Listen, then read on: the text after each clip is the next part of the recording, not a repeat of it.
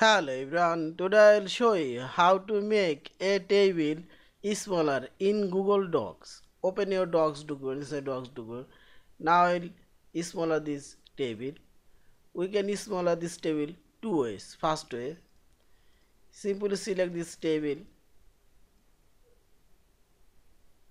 line and drag and column and select this whole table and select right button.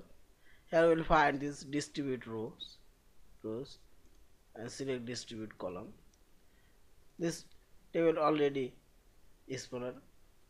And second way, select right button, select table properties.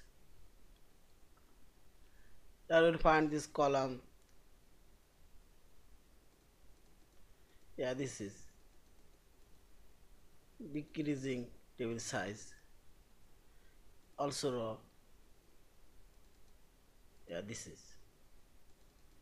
You can increase, decrease, and column.